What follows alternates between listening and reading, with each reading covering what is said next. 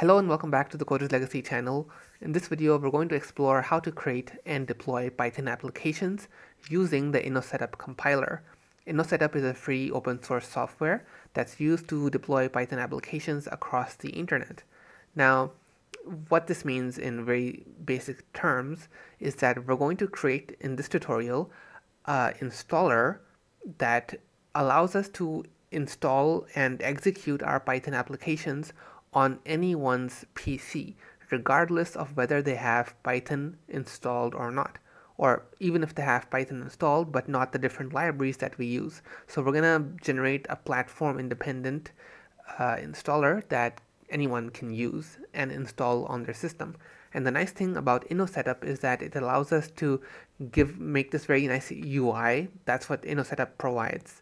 A nice installer that lets the user choose where to install it, and then other settings like that. It's pretty cool. It really bundles down your application into a very small file size into a single file. So it's very convenient to download and give to your clients or customers. So that's the benefits of using Inno Setup. It's very popular. It's been used for decades. So rest assured, it's a very good option. Okay, so how do we do this? Now, Python is a bit of an oddball when it comes to deployment. It is not a compiled language like C or C++. So Python itself has, as a language, it has some limitations that are actually gonna make this video a lot more complicated than it needs to be. Because Python needs a Python interpreter to actually execute. Unlike C or C++, which generate EXEs that can, execute pretty much anywhere. So that is the issue with Python. Now, this leaves us with two solutions. Solution one, we can install Python on the user's PC by bundling that into Inno Setup. This is an option. However, this has some drawbacks. First of all, it's way more complicated. And second, it's basically platform specific. So what you do for example, Linux is going to be a bit different. What you do for Mac is going to be different. But what you do for Windows is going to be different. So this is going to be a bit of a pain. So yeah, and it's just not very easy to set up. The second option is that we use a bundler library like Pyinstaller or CXFreeze or Nuitka or Py2exe. What these libraries do is they take the Python files and all the libraries and all the dependencies involved, and they take the Python interpreter and bundle it into an exe and basically kind of recreates that effect that C and C++ do. It's not as efficient, but it gets the job done. The only disadvantage with this approach is that it's a bit, it requires some setup, that's one, and two, that it's a little bit slower than running the Python files directly, using a Python interpreter directly. So that is a drawback, but again, it's much simpler, and it's a very good base to start out from, especially if you're not exactly making some kind of super fancy commercial application. This will suffice. Okay, so we're gonna go with option 2 in this video. I just wanted to make it clear what our options were, so that you don't wonder why we're doing all this. Okay, so we're gonna use Pyinstaller. Now, I'm not gonna go into the details of how we use Pyinstaller. Pyinstaller is just easy to use, so that's why I'm using it. But you can feel free to, use any other library. I've made videos on pretty much all of these different bundler libraries, so I will include them in the description below, along with any common errors and how to fix them videos, okay? Just in case you guys run into some problems. So let's begin. That's enough talk. So I'm going to go over here to my sample app. Let me just run it once so that you guys can see. It's a simple take-enter application, a GUI application, and it's just a sample app that I made once to showcase some a dark mode. So yeah, that's pretty much it. Now I'm gonna go here, cd sample app, and over here I'm gonna run the Pyinstaller command. Again, you can use whichever you want to. Personally, I recommend Nuitka. It's just a bit more complex to set up, but its performance is much better. Okay, so I'm going to do this.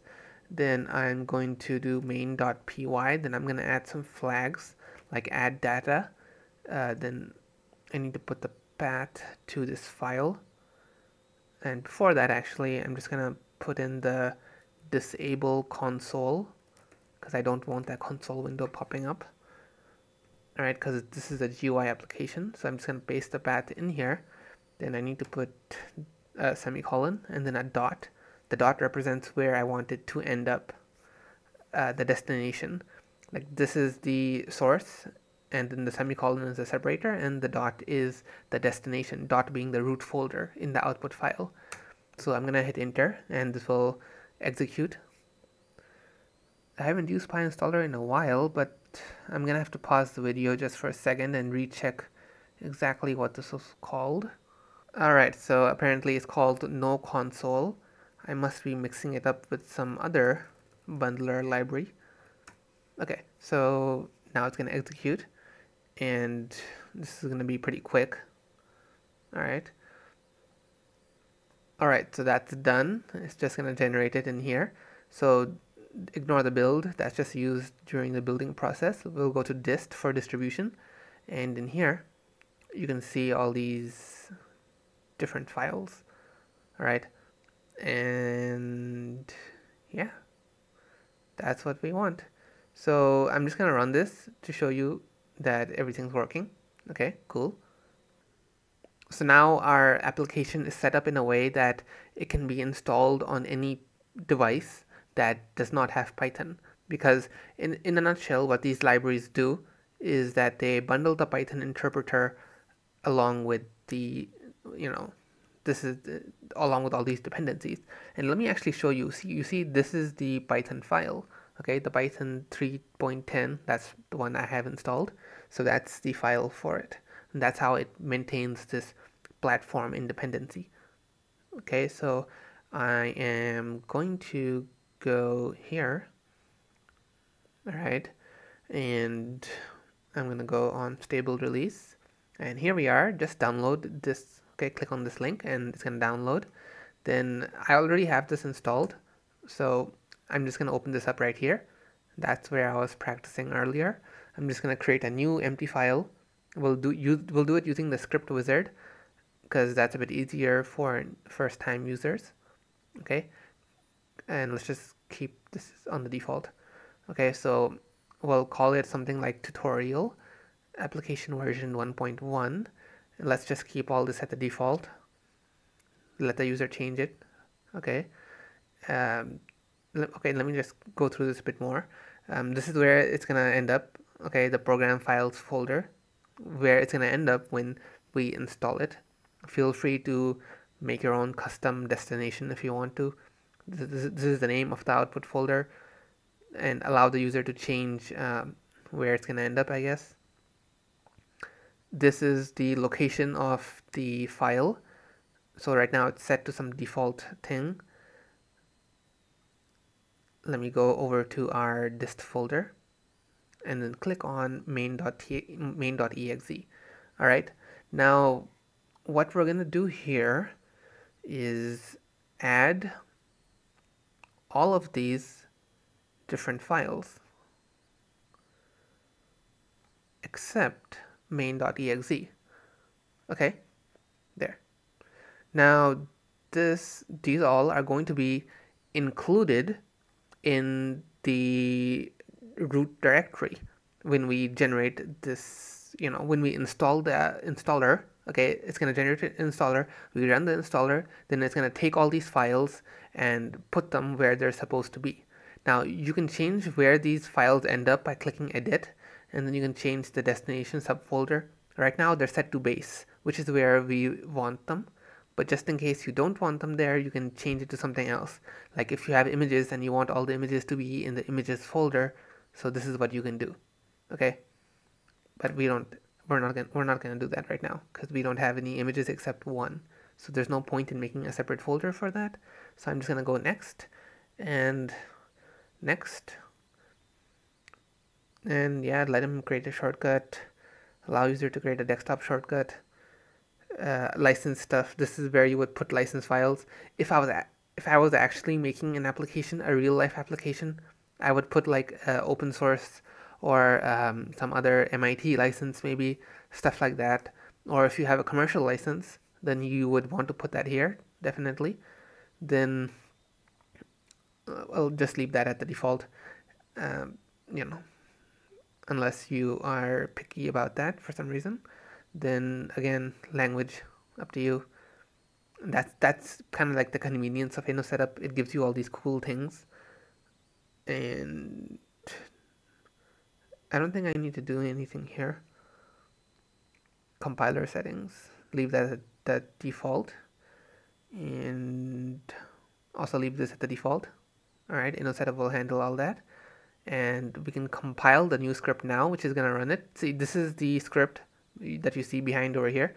This is what is actually being generated, and then the setup wizard was just an easier way of doing all this.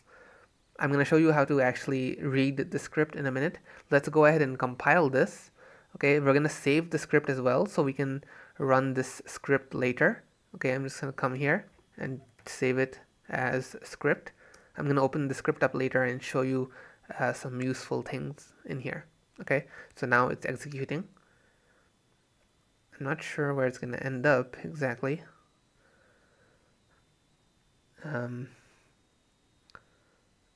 Let's see, probably somewhere in here. Right, in the same folder. Okay, cool. So here is our EXE. It's 7.6. I'm just wondering how much of a decrease was that? So from 21 MB it went down to 7.6. That's pretty good. So now if I run this, okay, I'm just gonna run this installer now. No worries, because it's our own software. We know it's cool. So I'm gonna install this now and launch. We can go ahead and launch it. And look at that. Alright, let me just go ahead and take a look at exactly what's going on. So I'm just going to go over to my files over here. It looks like we might have made an awkward mistake. Program files, what did we call it? Tutorial. So, oh boy. Now this is an awkward mistake indeed. Alright, so I figured out the problem. Basically, these three files weren't included, TCL, TCL8, and TK. And it turns out, so if you add a folder using the add files option, it's not going to work. Okay, that's the moral that we learned today. You need to use the add folder option. Okay, and you need to specify the destination as like if you include TCL as add folder, then write the destination down as TCL. Otherwise, if you don't do that, it's just gonna take everything from within this folder and then paste it into the root directory. Okay, let me show you what it looks like over here. You see, these are the three files, and you can see the asterisk, meaning everything within them is to be included, but we want everything within them to go into the TCL file. So app, which is the base directory, /TCL, okay, and then TCL8 over there. Okay, so this is how you do it. Now I've already recompiled this and executed it, so it's actually gonna work. I tried it out. Let me just go back to C drive, program files, then tutorial, and I will now click on this, and here we go. Okay, so that's all we had to do. I'm glad we got to discuss this issue though, because I feel like a lot of people are gonna end up making that mistake. All right, now if you want to uninstall this application while debugging things like I just had to, so you click on this EXE right here. Okay, and other than that, I think we're done. You just need to share that installer that was generated over here in output, and you're good to go. So this is the script, by the way. Let me just close this for a second and then click on it. You just click on the script and it's going to open up, and then you can, make any changes in here. So this is the important part, files, that I was messing around with. And then there are other things over here like metadata, and then setup. I'm not too sure about this. It's a bit complicated stuff. You'll have to look these up individually, I guess, in the documentation. But once you've made your changes and you're ready to compile, you can click on run over here and then run, or F9. Okay, so that's the end of this video. Hope you found it useful. If you guys want to see something else, if you guys want to see some other ways that we can use Inno Setup or something, other options or setting within it, let me know in the comment section below, and then I'll take a look at it and make a video if there's enough demand. Alright, so see you guys in the next video.